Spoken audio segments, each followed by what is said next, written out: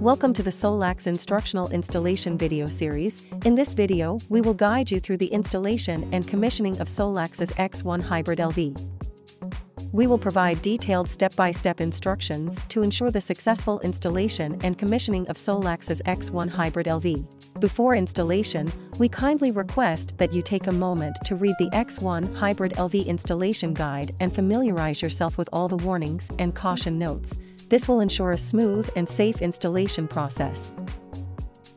First, let's get started with the introduction of the X1 Hybrid LV. There are different wiring methods in different countries. Please refer to the diagram below. For most countries, neutral line and PE line are separated from each other.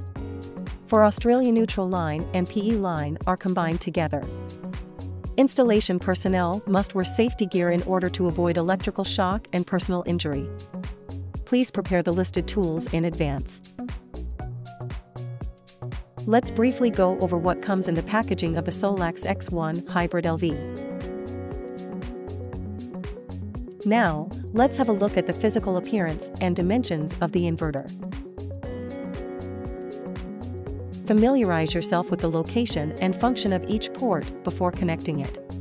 Do not connect the cable to the wrong port. To ensure a proper installation, please follow the guidelines. Firstly, please avoid direct sunlight, rain exposure, and snow accumulation. And select a location away from flammable materials and antennas. It is recommended to install an awning or cover over the device to protect it from damage. Secondly, the ambient temperature should be between -25 degrees Celsius and +60 degrees Celsius, and the humidity should be within 0% to 100%. Also, the device has IP65 ingress protection. Remember to avoid installing the device at altitudes exceeding 3,000 meters. Please reserve at least 30 centimeters of space when installing the inverter for heat dissipation. It is recommended to install the inverter more than 100 centimeters above the ground. Now we'll move on to the wall mounting process. Start by fixing the wall bracket to the wall, and remember to drill the holes at a minimum depth of 80 millimeters. Next, lift up the inverter with 2 persons and hang it on the wall bracket. Tighten the fixing screws on both sides of the inverter to the bracket.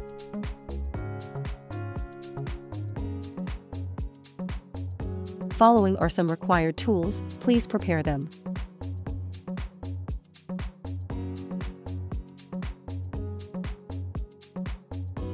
Use a wire stripper to strip approximate 7 millimeters of the cable.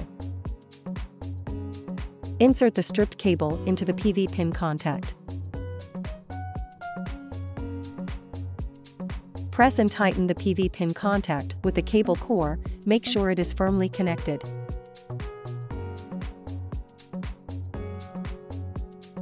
Insert the cable into the PV connector until a click is heard.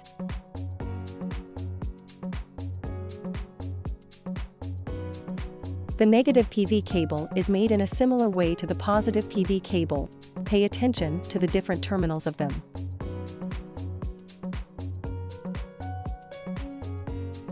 After the PV cables are completed, use a multimeter to measure the voltage between positive and negative PV connectors. Make sure the open circuit voltage does not exceed the input limit of 500 volts. Finally, insert the PV cables into the corresponding positive and negative ports of the inverter.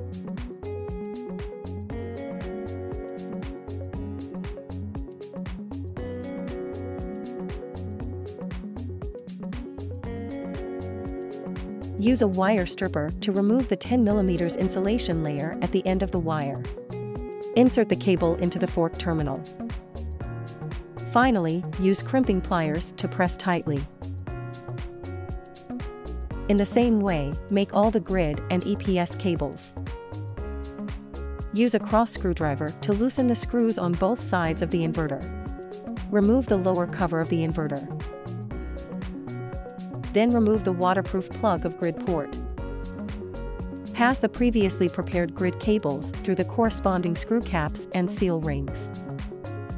Insert the crimped cables into the corresponding L, N, and PE terminals according to the wire sequence and tighten the screws with a cross screwdriver.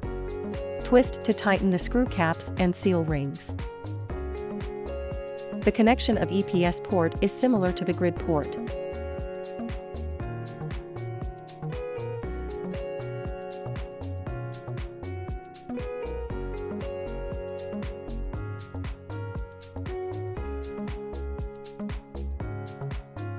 For battery capacity, we have different recommendations for different models. Please refer to the table for the suitable battery capacity for each inverter model.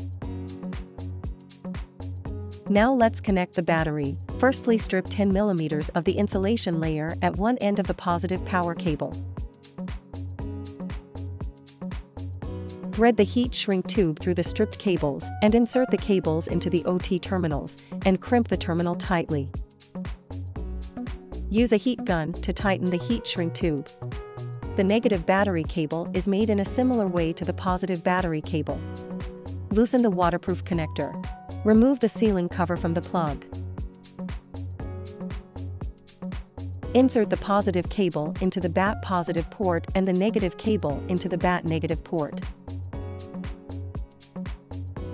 Remove the screw.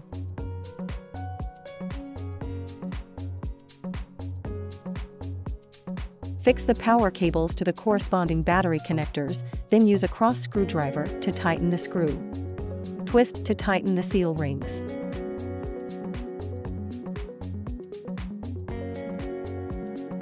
This is the pin definition of the meter/CT port on the inverter.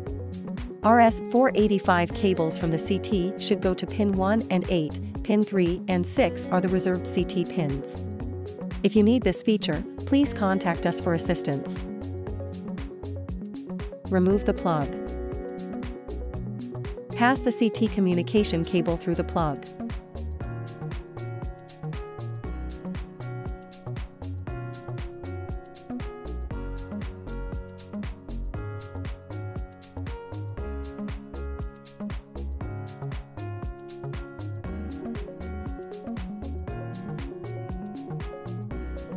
Connect the RJ45 connector to the meter CT port of the inverter, then tighten the waterproof screw. Connect the other end of the cable to the RJ45 coupler.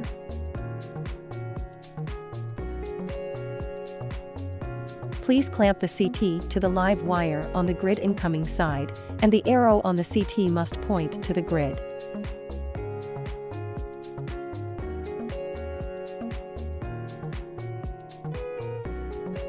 The CT can also be replaced by a meter. Now we will introduce the connection of the meter.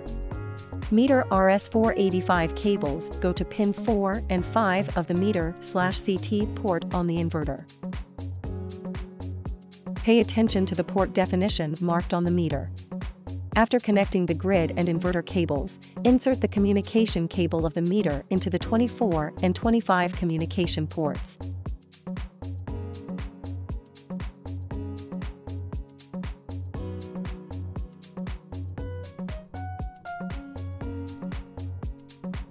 Pass the RJ45 connector from the meter through COM1.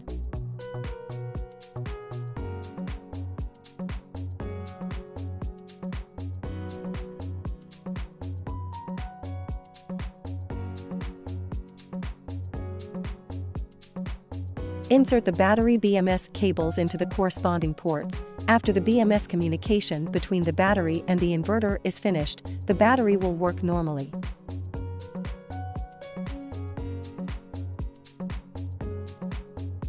For ground cable connection, firstly, strip 10 to 12 mm of the grounding cable insulation. Put on heat shrink tubing, insert the stripped cable into the OT terminal. Crimp the OT terminal with a crimping tool. Then use a heat gun to shrink the tube so that it can be firmly contacted by the terminal. Finally, find the ground port on the body of the inverter and screw the ground wire on the inverter with a crosspan screw. Put the cover back to the inverter after the wiring is completed, then fasten the 2 screws on both sides.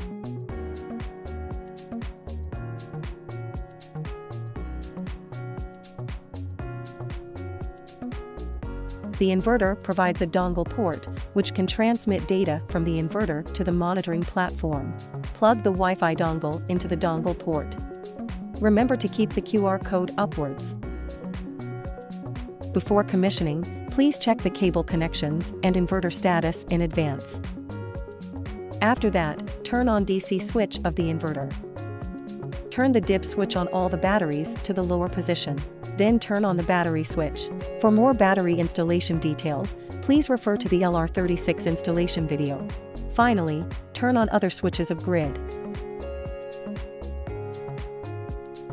The main interface is the default interface. The inverter will automatically return to this interface when the system started up successfully or not operated for a period of time. Next, we will demonstrate how to set the relevant settings on the inverter, including time and date, language, meter/CT, working mode, safety regulation, and export control. Step 1. Tap the circle in the middle of the main interface screen to enter the main menu.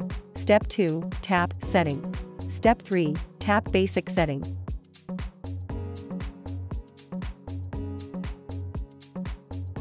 Step 4. Set the language, date, time, and meter/CT install state. Then tap square root to save. Step 5. Tap Work Mode to select which mode you want. Then tap square root to save. Step 6. Tap Setting. Step 7. Tap Advanced Setting to set the safety code and export control. Then tap square root to save.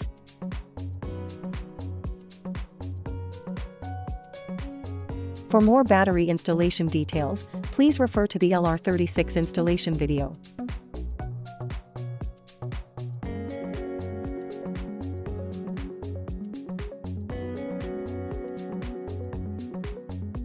Also, you can set the inverter on the SolaX app. Please scan the QR code to download the app. Firstly, input the username and password to log in the app. If you do not have an account yet, click Create a new account in the bottom. Secondly, touch the plus icon in the middle of the page, fill in the site information to create a site, such as site name, size, location, etc., and scan the QR code of the pocket Wi-Fi to add the inverter. Next, configure Wi-Fi connection for the Wi-Fi module. For more information about the operation of Wi-Fi configuration, please refer to the Wi-Fi dongle video.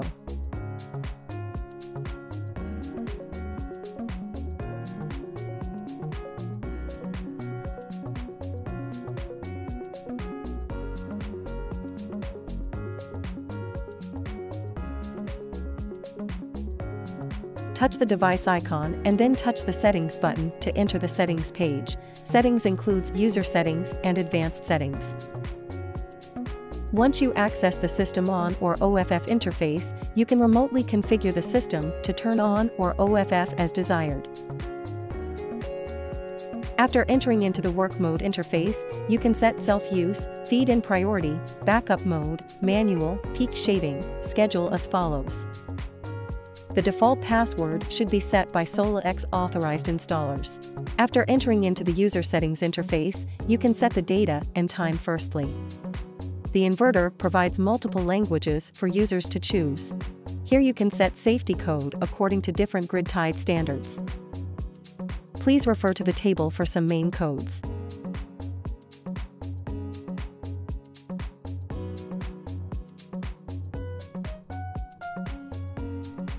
Set the system maximum allowed feed-in power to the grid. Especially, when there is a zero injection requirement, just set the value to be 0.